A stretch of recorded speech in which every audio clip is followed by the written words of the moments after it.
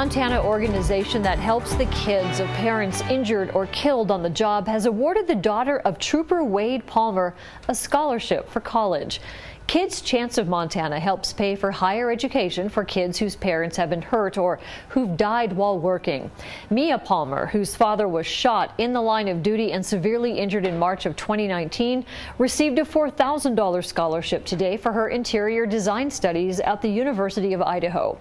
The award comes as the Kids Chance of Montana received a donation of up to $150,000 from the Montana State Fund. That's the state's not-for-profit compensation insurance company.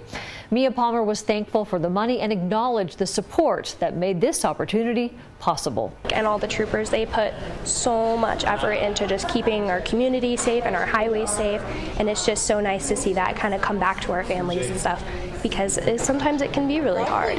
So it's just so nice having that extra support and showing that we are also cared for. Since the 2018 school year, Kids Chance of Montana has helped 28 kids attend school, not just at four-year institutions, but other trade options as well.